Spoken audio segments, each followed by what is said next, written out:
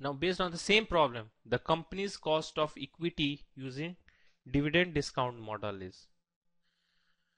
So the dividend discount model tells that the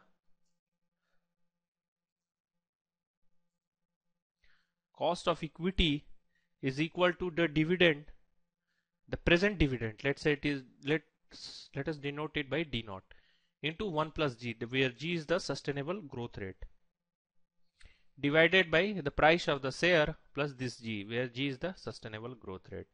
So my D naught is equal to $3. My P is equal to $30. Now we have to calculate the G. Now the sustainable growth rate is equal to retention rate into ROE, that is return on capital. Now my retention rate is the amount of the net income that is not paid to the dividend, that is not paid as dividends to the common shareholders. So my retention rate will be 1 minus dividend payout ratio. My dividend payout ratio will be $3 divided by $4, because my earning per share is $4 and my dividend per share is $3, into the ROE. The ROE is 20%. So my growth rate is nothing but 5%.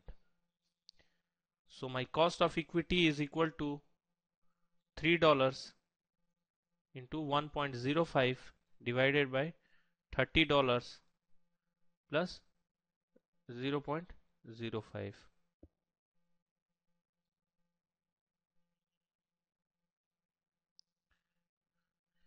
which will give me the value of 15.5%. Here 0.05 reflects the value of the growth, that is the sustainable growth.